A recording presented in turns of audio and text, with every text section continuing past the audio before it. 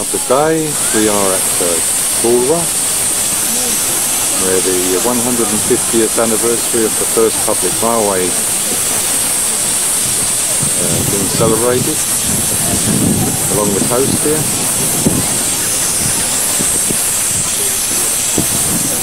The history found out, of course, the shipping coming into Port Elliot proved unsatisfactory. There were many boats that went aground there when they tried to come in, and so they did not proceed.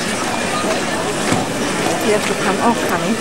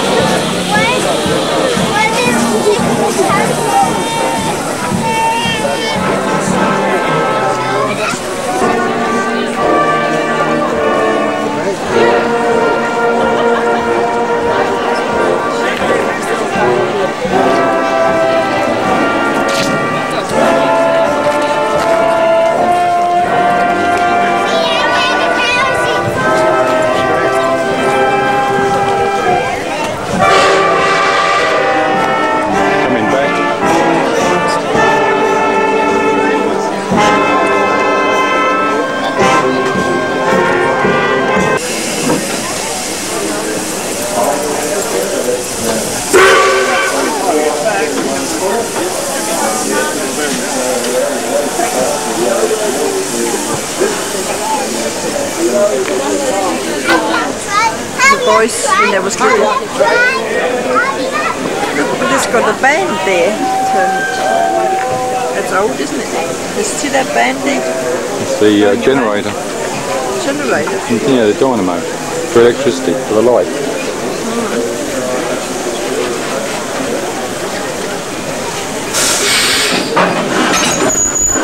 I can't get this umbrella undone.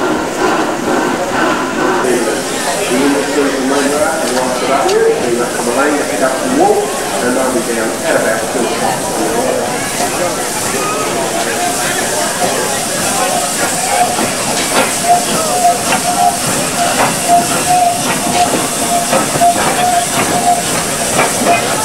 that poor dog here. He's scared.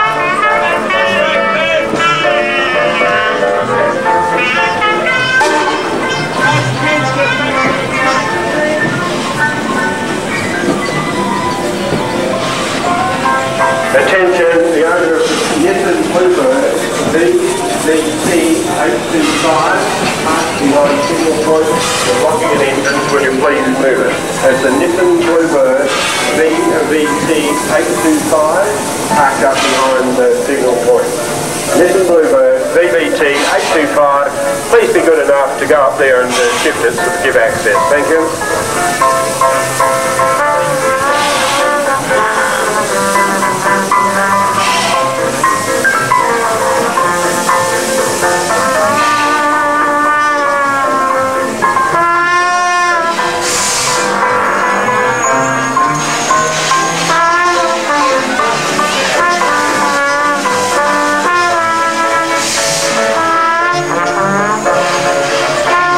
Presgrave is one of the people who really thought we ought to do something with this 150th anniversary. In fact, he's probably the person we can blame for all being here.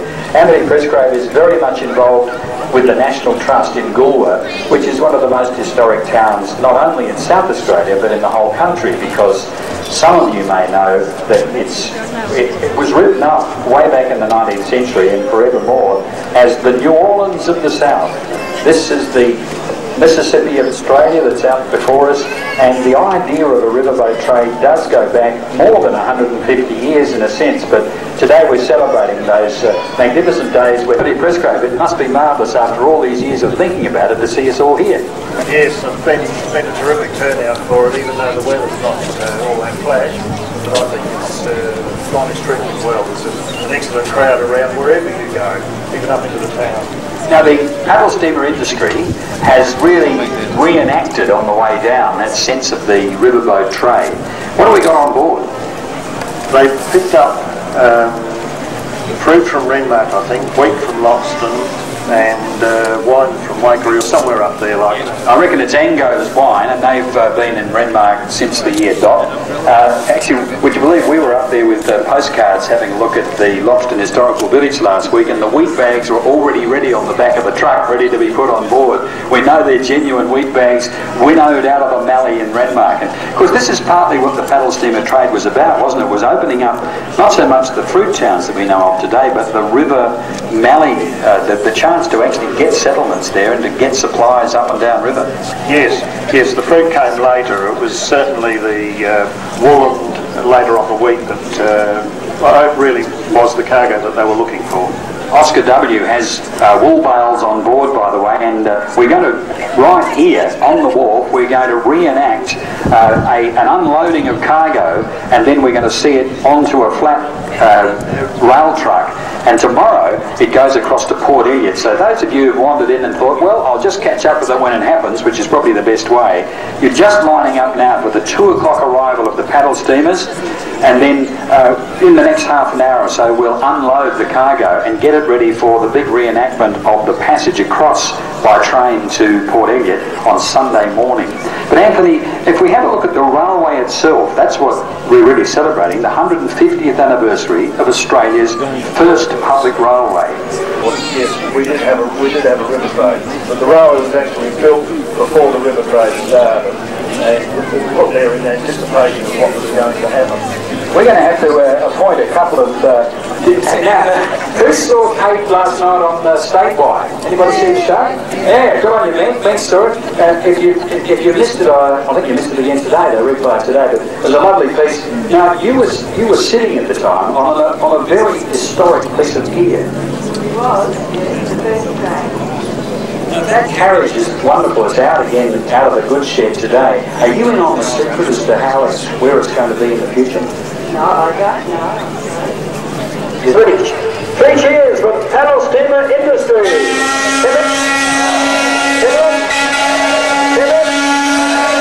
And we'll do it for Oscar W, don't you worry about that.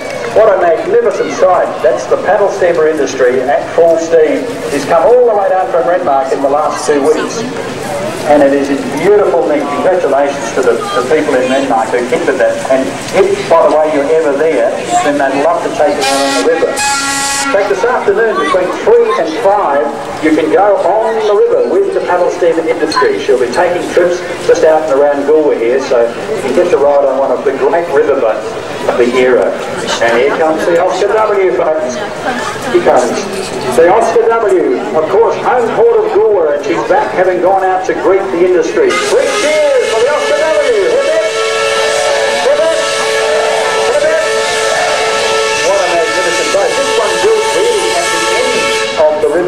era, built early in the 20th century, and now in marvellous nick again, thanks to the people of Goolwa who volunteer in the Oscar W. And we'll talk to some of the people who are involved in that, because as usual, they always need a bit more money. At this stage, they're working on the hull, but it's in fine working. Now, today we haven't got too much wind, and we haven't got the water's, you know, not a bad height and so on. Can you imagine this happening on a daily basis at Goolwa 150 years ago? The railway was finished and the paddle steamer trade was in its infancy. And this is the tricky part. This is where a captain really earns his money. As he's got it into reverse already, the paddle steamers have gone into reverse, and the next line is just about to be chucked. Stand by, folks, line from the stern, coming ashore. Well caught. Anthony, of course, you're... Walk down and have a look at that. We're going to get the captains to talk to us during the unloading here, so we'll find a bit more about how they went on the trip down. Here they are, just finally pulled up to Goolwa as we really get serious about recreating the 150 years ago, when the first cargoes came off onto the railway, which was built between 1851 and 1854, travelled between the river port of Goolwa and the great international seaport of Port Elliot. So that's another story. Port Elliot was surveyed and declared a port before the railway began, but within about a decade they realised that it was maybe a trifle too dangerous. Many of you would have had a coffee or something to eat at the Flying Fish Cafe. It's named for one of the ships that was wrecked on the beach. In fact, it got its name because there was a boat, if you like, that was as much as you could get. And we'll bring you up to the First Sunday of every month, we're doing two 90-minute cruises. So if you're travelling up through the Riverland, drop into Renmark. It's always the first Sunday of the month. on the side, being prepared at the moment for the steam winch to swing them over the wharf. Paddle steamer industry, if you've just joined us, has oranges from Waikerie and wool bales from Malang, and it has